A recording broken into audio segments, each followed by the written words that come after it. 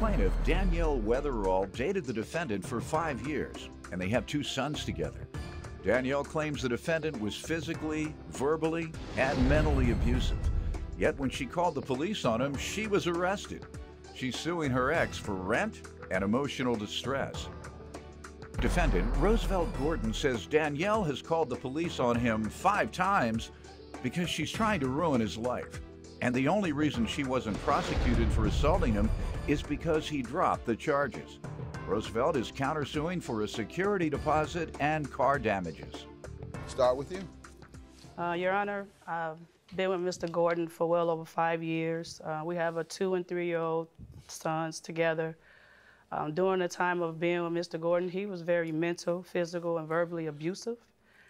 He cheated a lot. He got caught up a lot. He kicked me and our sons out on numerous occasions. My mom passed in 2010, and Mr. Gordon was there for me, and my son passed in 2012 of June 11th. During that time, Mr. Gordon and we ended up having 2 children, and we formed a relationship from my losses. What type of abuse? You say verbal and physical? You want to give me some examples? Yes. My son passed, and all Mr. Gordon knows how to do is say, "That's why your son is dead," with his dead A. He texts it. I wake up to all the verbal and text messages. You have any of those texts? He stole the phone just recently because it was evidence. All right. So he took the phone. I don't have it with me, but I have witnesses that heard and have been there and viewed everything. Just before you came out, he was insulting me. Plaintiff Danielle Weatherall has 2 children with the defendant, and she claims he was physically abusive and is now stalking and harassing her. All right. Insults are not enough to win judgments. Yeah. However, you say he physically abused you. That's certainly something actionable. Mr. Gordon, I came home one day in 2015, September. Okay. I came home. Mr. Gordon had cut the lights, the gas off. He took the kitchen table and all the furniture to the home. What encounter had you all had prior to that? Well, we just weren't getting along, and then he had a restraining order against him from his daughter that was living with me. She was in my custody because he had a domestic against his child. So she was living with me. They awarded me custody of her. And she was in the home, and he abandoned her. He had to leave, and he abandoned us. I was forced to have to afford the living for all of us from that point on. Prior to that, he had... He didn't assault you that day? No, not that day. He was abusive before all of that led up, and about us being toxic, it was just over, no more, just because I wanted him to co-parent. Because we have sons, and like I said, I lost a son, so I wanted co-parenting to be an open option. Any other examples of abuse? Yes, because you're suing for emotional distress based on that. He jumped on me. When? He jumped on me in December. Of what year? The 2015. All right. And when he jumped on me, he was beating me about the head. Our child ended up behind us, underneath me. He was supposed to be cooking dinner, and he took the hot water to sling it on me. In return, I turned around because he was choking and beating me, and I bit Mr. Gordon, in which I called the police, and when the police came, they arrested me. And I ended up in jail. I've never been in jail, and I ended up Why did they arrest you? They arrested me because he had a bite mark, and they couldn't see my injuries. Was there a witness there? There was no one but ourselves. Okay. And what was that about? What started that? It started because I was taking selfie pictures. I had just got my hair done, and he said that I was trying to send pictures out to guys or do something. I don't know exactly why. What happened with the case? The case was dismissed. And then prior to that, there was another case. But you were charged? No, I was not charged. Not charged. The judge threw everything out. All right. And prior to that, he jumped on me. He tried to fight my son a couple of months prior to that, and I intervened with him physically running towards my son to fight him.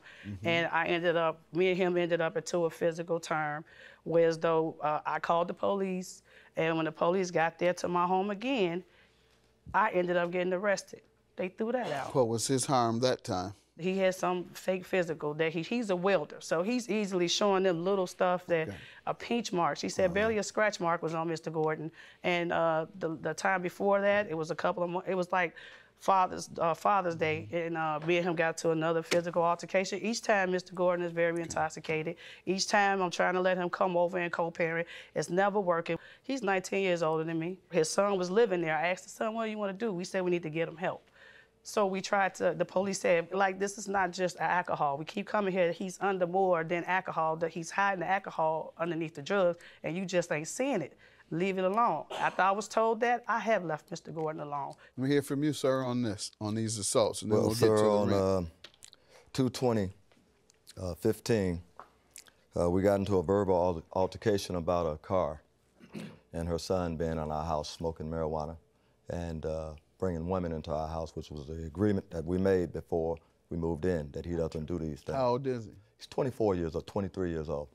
And she allows this in her home. I don't allow it in mine. She tried to kick me. I have a police report here to verify exactly what happened. Let's see it. And it indicates that she called? It indicates, it doesn't indicate the caller, but she's the one that called. Okay, why she do you called think every she time called? the police have been to our house. She's called. The reason why do you think she called? Why do you think she called? She called because she's trying to ruin my life. Ever since we've been together, it's just been a Did she only tried to ruin your life 3 times? No, sir. Over and over again. Why do you think she didn't call the police more than 3 times? Well, she did call the police more than 3 times. How many? She probably called the police about 5 times. You 5 have to those 6. reports? Okay, that's what I mean. Different dates, right? All different dates, sir. All right. She was prosecuted for how many of these? These are 3, number one. You have the other 2? Those are all, yes, sir. All right, those are all 3 2. that I dropped the charges on all 3 because we tried to work things out. She was charged? Yes, she was charged. No. Well, Your Honor, like I said, I was calling the police on Mr. Gordon for being physically abusive to me and us both getting into it. Him and my son had 2 altercations. And out of the 5, he's never been charged. And he got arrested before. One of them, he got arrested before. Nothing I see shows that. Well, all I can tell you is my word, because he took my car, which all of those police reports were inside of the car. I didn't hear you say he was arrested when you were giving me your testimony. He got arrested on Father's Day. Why didn't you say that? I apologize. You told me about the times you were arrested. Plaintiff Danielle Weatherall has 2 children with the defendant, and she claims he was physically abusive and is now stalking and harassing her. I don't know who's telling the truth about all these fights. So let's get to the rent. Okay, Your Honor, thank you. I'm suing Mr. Gordon because we signed a year lease in which Mr. Gordon, as I said in my statement, he walked out on us. I wasn't aware that he was leaving. Mr. Gordon and I both paid $1,000 apiece on security for this home, and this is the time when I'm saying his daughter was left with me as well as our 2 young children, which were 1 and 2 at the time. I have the lease, I have the letter he wrote her, and I also have the information that she wrote. See it. And how much are you asking for again on the rent? $3,000 for the remaining balance of the rent that is owed to me. Okay. And can you hand him this as well? What is it? This is from the school. Just recently, Mr. Gordon just appeared at the school. He grabbed my children out of the school. I cut the corner. He was standing there cussing and snapping. And he took my kids outside and left them in the parking lot, in which my witness here was outside to retrieve the kids, as well as the school was running out because they like, oh my God, I was signing them out at the time. And they like, oh my God, he left them kids standing in the middle of the street like that.